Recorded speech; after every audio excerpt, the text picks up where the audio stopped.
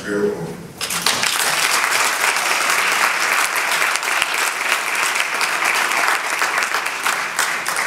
Thank you very much.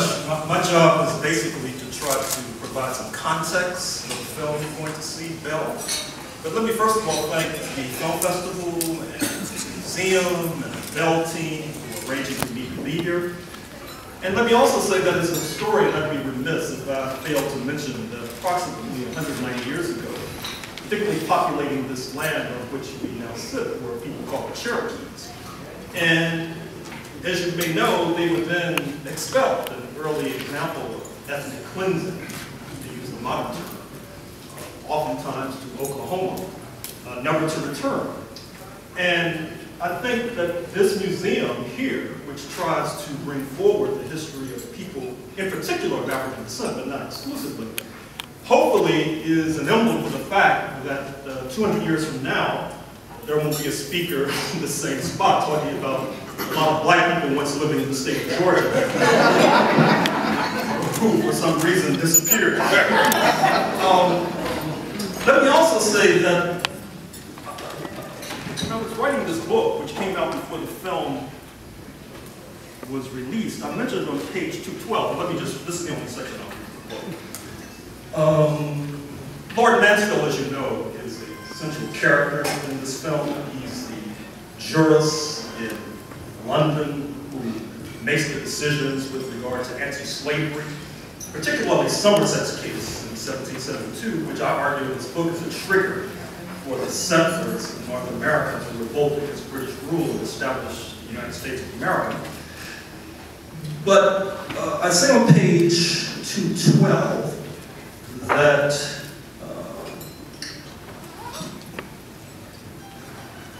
Lord Mansfield, this appreciation of Mansfield may have been a personal signal to this jurist who had a young Negro woman living as a member of his family. That, of course, is Belle. Generally unthinkable in North America. Not to mention his being a powerful Scot. And as I will try to detail shortly, his being of Scottish origin is also of importance in terms of this decision, and I would also say in terms of the future of the 21st century.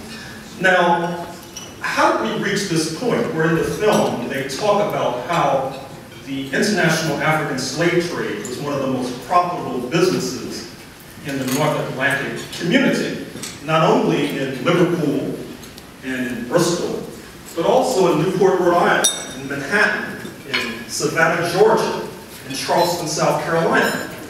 Well, this trade had been going on for some decades and centuries, but as I argue in this book, the turning point for the African slave trade, and the turning point for, I would say, black people on the western coast of Africa, and then to a degree on the eastern coast as well, comes in 1688 with the so-called Glorious Revolution in England, where the monarch, the king, had to take a step back as against the rising power of the merchant class.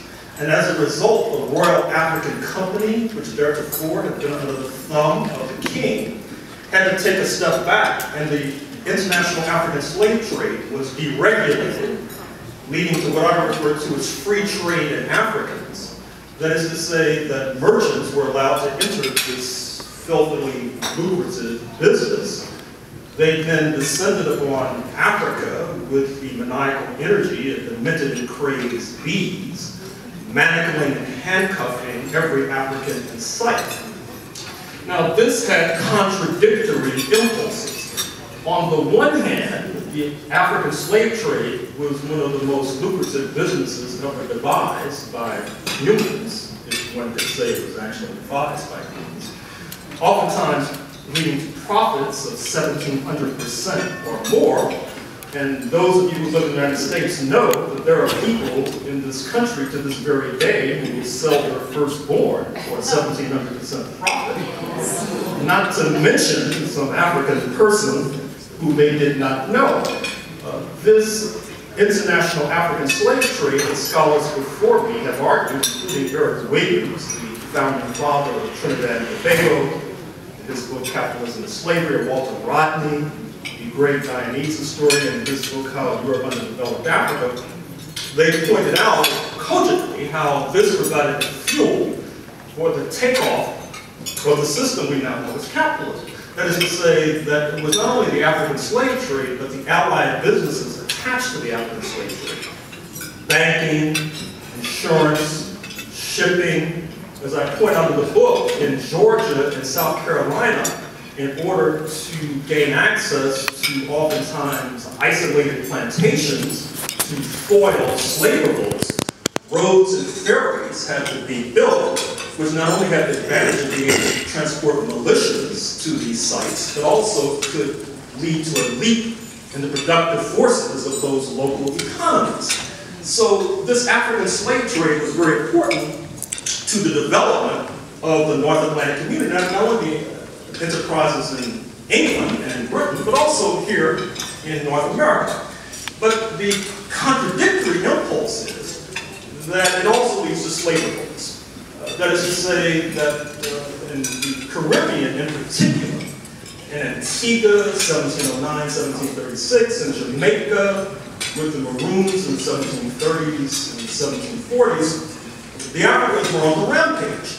And given the fact that oftentimes they outnumbered the Europeans, sometimes 20-to-1, this was creating favorable conditions for slave revolts. At the same time, Britain was not operating in this hemisphere alone. There were other European powers, not least of which was Spain, which was just across the border from Georgia in Spanish Florida. For various reasons that need not detain us here, as early as the 1500s, Spain had been arming Africans, and those Africans oftentimes were coming across the border into South Carolina to pillage, plunder, and act as marauders, which, by the way, is helping to contribute to gathering anti-African sentiment amongst the settler class, particularly in South Carolina. Now, what's ironic, and particularly about our presence here in Georgia, is that those of you who grew up in Atlanta may recall from your, hopefully recall, when you were taught in your schools, that Georgia was started in 1733 as supposedly an all-white colony, so-called. No Africans allowed. This was due in part to the fact that the purpose of Georgia was to be something of a Berlin Wall, separating Spanish Florida from South Carolina, and the prize that was Virginia, which in that day was the California of the colonies. That is the richest, for example, not least because of the African slave trade. But as the fact that the 2010 census suggested that the now state of Georgia may have more people of African descent than any other state in the United States of America, obviously the all-white colony idea didn't work out very well. And it didn't work out very well for another. First of all, I should mention that one of the reasons why London desired so-called all-white colony was because the Africans were seen as being more favorable to Spain than they were to London. I should also say that this was putting competitive pressure on London to act like Spain. That is to say, put arms in the hands of the Africans. But putting arms in the hands of the Africans was enraging. The very idea was enraging the settlers, who did not contemplate arming Africans. They contemplated manacling and enslaving every African in sight so they could be forced at virtual gunpoint to work in the tobacco fields and serve massa in the big house.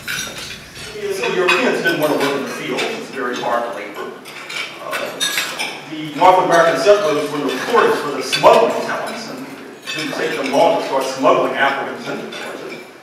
But also, if you had an all-white colony, that basically complicated the idea of whiteness, because it introduced class contradictions amongst the European settlers. That's to say, some working in the fields, some in the big house. And that was replicating the kinds of class contradictions that many across the Atlantic to escape. In many ways, you needed this other population, not only indigenous, but Africans, in order to weld together this rather unwieldy category that was whiteness. In any case, as London is being pressured to act like Spain in particular and arm Africans, this is enraging the settler class. The fact that the Africans armed by Spain are coming across the border to pillage obviously puts pressure on London to do something about this. So finally, and this is another factoid from your K through 12 classes, you might recall there was something called the 7 Years' War, 1756 to 1763, where London was designing on expelling the Spanish from Florida, which they basically did, and expelling the French, the other capital power, from Quebec. That is to say that what was going on was taking place in the context of the so-called religious war between Protestant London and the so-called Catholic powers, Spain and France in the first place. Now we get to the part where I'm sure that your K through 12 history classes will begin to assert itself. Because after London had expelled the Spanish from Florida and the French from Quebec, they wanted to impose taxes upon the settlers to pay for this enterprise, which was to their benefit. But the settlers were opposed to that. And that brings us to Lord Mansfield, a leading character in this particular film, Belle, because Lord Mansfield had before him in the early 1770s, not long after the end of the 7 Years' War, a case that led to his saying that slavery in England could no longer obtain. The settlers here came quickly and perhaps logically to the conclusion that if slavery could not obtain in England and London was ruling the colonies, well then it would not take long for that decision to cross the Atlantic and suggest that abolition of slavery was coming to the colonies, which would jeopardize the fortunes of many of those who rose as one in 1776 to expel London. That's to say, the people who, if you look at your wallets, you'll find George Washington, for example, Thomas Jefferson, James Madison, Patrick Henry, slave owners, and what all. So they rise up, cast out London, and of course this lofty rhetoric ensues about their liberty and freedom being at stake. But as I argue in this book, what's really at stake is their liberty and freedom to enslave Africans, which is one of the reasons why after they expelled London and established the United States of America, they also expelled London from the leadership of international slave trade. They leveraged this gargantuan market for enslaved Africans here in North America to take over the market in Cuba, to eventually take over the market in the great prize that is Brazil by the 1830s, thereby creating these fantastic fortunes which helped to create this superpower now known as the United States of America. Now let me just say in closing that I don't feel that it's irrelevant that Lord Mansfield is of Scottish origin. That is to say that Scotland had only come into the United Kingdom, England, Wales, etc., in 1707. There was always residents in Scotland. And one can make an argument that the empire was heavily dependent upon Scots as administrators and as colonial governors and bureaucrats and the like, and therefore going to make an argument that after the empire disintegrates after the end of World War II, it would not take long, as we will now find out in about 35 days, for Scotland to decide it's going to become an independent country, seceding from the United Kingdom, which will have enormous impact on our lives here, given the fact that the United Kingdom has been such a staunch ally of the United States, not least in its warmongering enterprises in places like Iraq, for example. Interestingly enough, at the same time, you can make the same argument about the Spanish Empire, that it was heavily dependent upon a region that's analogous to Scotland, speaking Catalonia. And interestingly enough, there will also be a referendum in Catalonia in about a month to 6 weeks, but Catalonia perhaps seceding from Spain, which also will be very impactful on U.S. foreign policy in our lives here. I should also say that in this movie, I always told our wonderful director this, that there's a character, the senior Ashford's son, who in some ways is the villain of the piece. And the turning point in this particular film, he physically assaults our main lady. Very interesting scene.